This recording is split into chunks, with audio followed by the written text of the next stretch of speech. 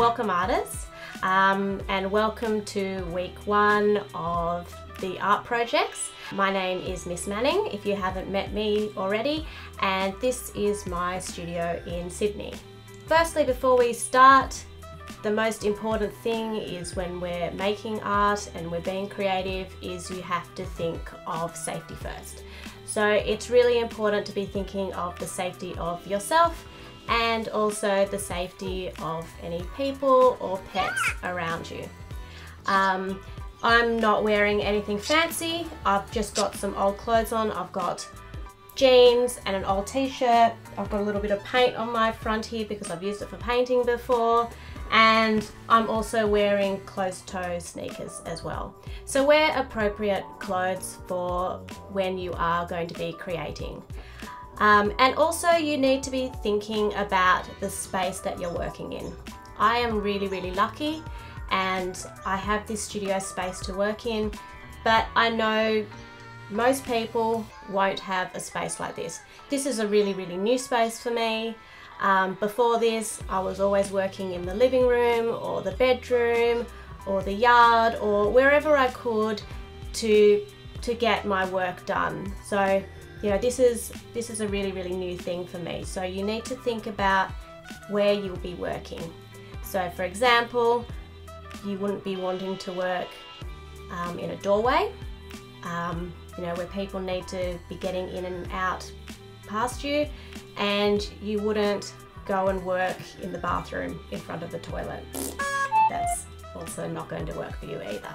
So think very carefully about where you can set up, where you're not going to be disturbed, and if you're having trouble finding somewhere, maybe ask an adult around you as well. You also need to make sure that you're also protecting the spaces around you. So protect yourself, wear old clothes, but you also need to be putting something down on any surfaces that you're working on as well. So make sure that if you're working on a dining table, that you put some newspaper or an old sheet or, you know, an old towel that's not important anymore. Put that down to also protect any surfaces that you're working on as well. So if you're working on the carpet, put something down underneath of you.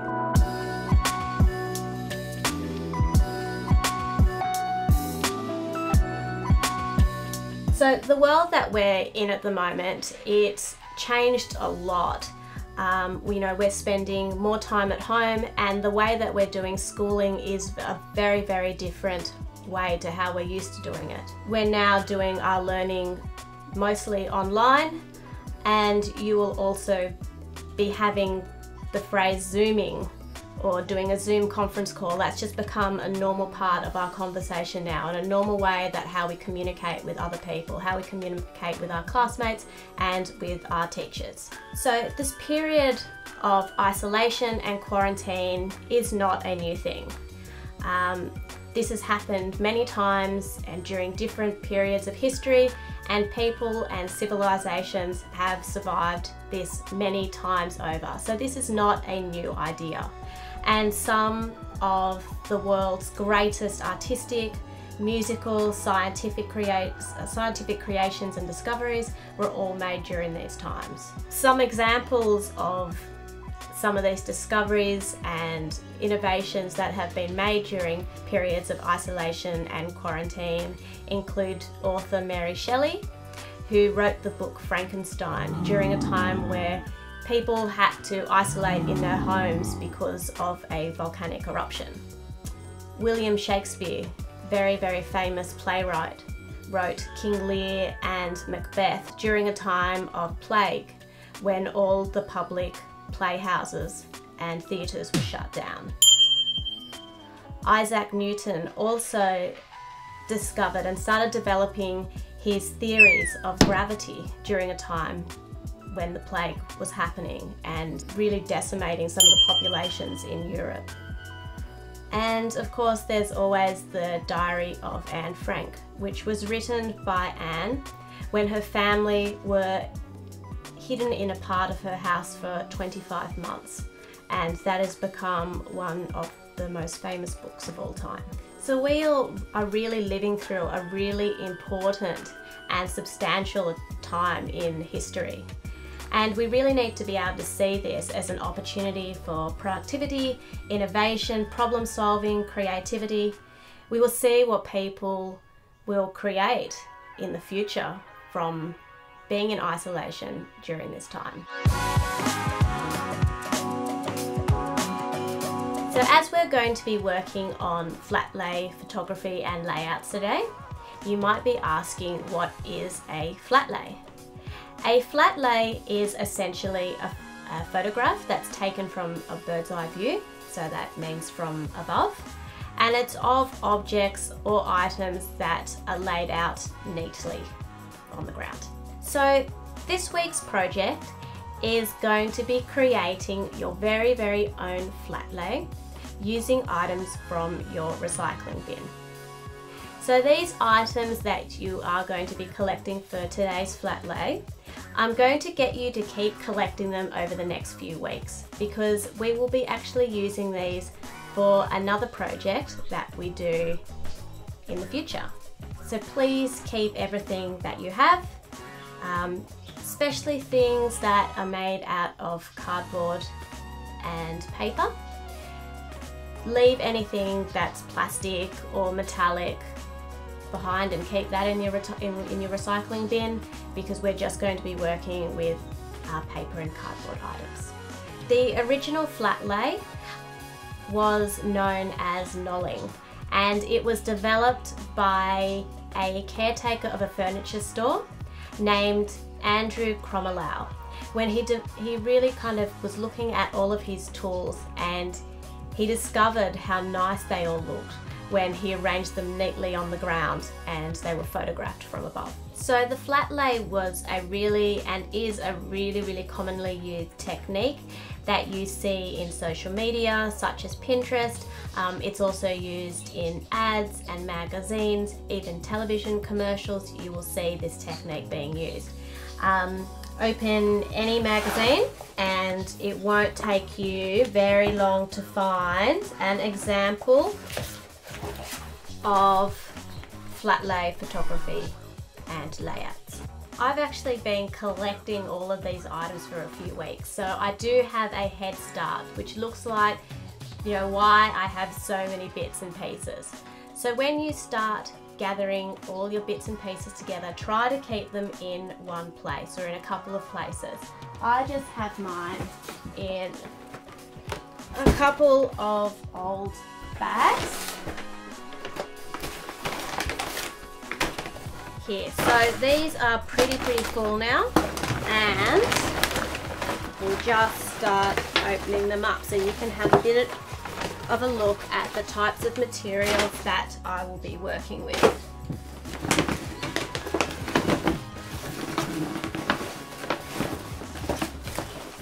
So as you can see, my table that I'm working on is a little bit small. So when we actually start creating our flat lay layouts, I will be moving this all onto the floor, but this is my pile.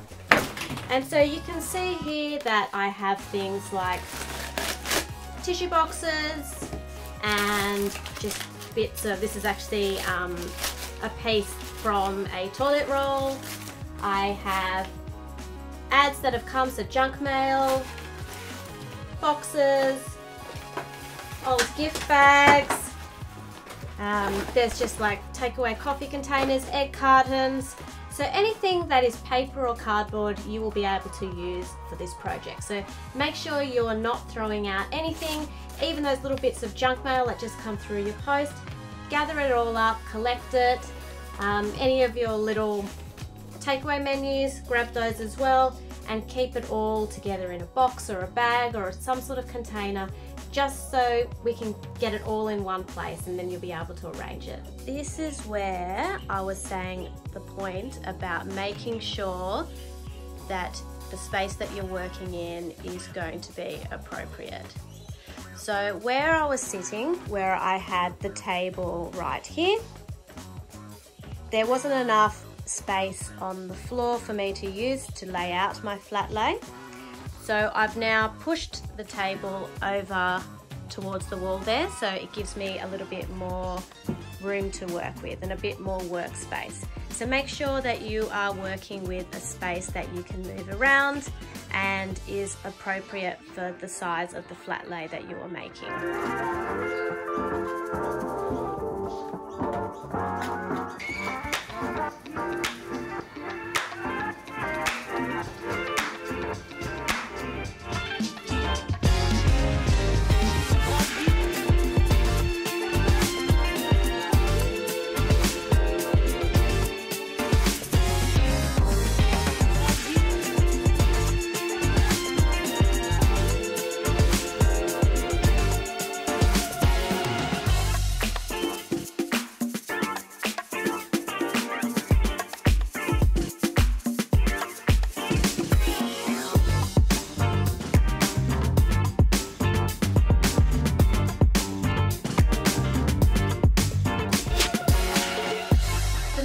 Important part is that we're going to be photographing our work, so make sure you have enough room to walk around your piece. And the most important thing is when you're taking a flat lay photo is that you are going to be shooting directly from above.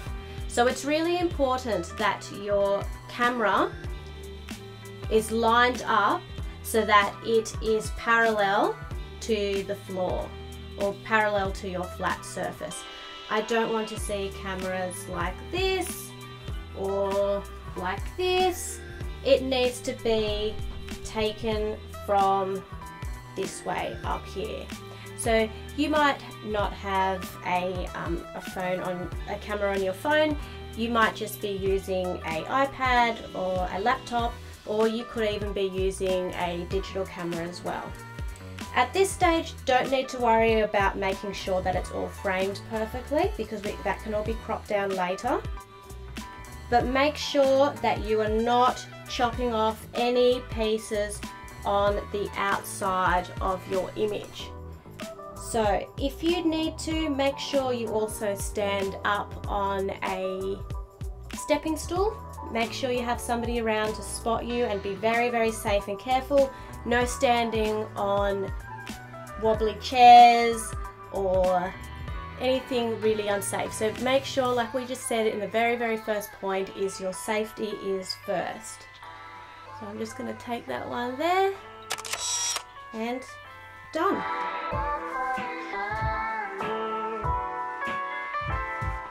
So I've just now come outside of my studio to work in the garden. So think about the different spaces that you have in your house. If you don't have a garden, obviously work inside, but if you do, have a bit of a look if there's any areas that would be a really good background for the space and for setting up your flat lay picture. So I have here just a bit of decking area. So I'm just going to be arranging my work just really, really quickly in this area here. I've just used some of my old materials. I haven't brought out my big bags. I've only just got a few little bits and pieces here that I just grabbed quickly, and I'm just going to be setting up in this space here so you can see a couple of different compositions of how you might arrange your works as well. So when you are laying out your flat lays, number one is think about the backgrounds that you are working on. So you want to make sure that there's nothing distracting and that you can frame that really nice and cleanly. So you can see here on my deck area, there is a little bit of dirt, and there's a little bit of crayon that's been on there, there's a little bit of paint, there's some seeds and twigs, but I don't actually mind that as a look. The only problem is when you're working outside, you do have to work quite quickly because the wind might blow things away. So I do have things overlapping and fanned out here, so you can arrange your work in many, many different ways. Things don't need to be facing up the right way. So this magazine here is not facing so that the writing of the title of the Bunnings catalogue is up at this point. So I have it so it's on its side. And that's it. I'm just going to leave that. Actually, I might add one more little piece in here.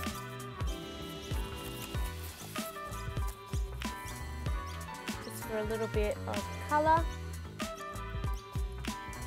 And that is my really simple flat lay. If you want to make a couple of them, you can as well. I'm really, really excited and looking forward to the pieces that you create. Thank you.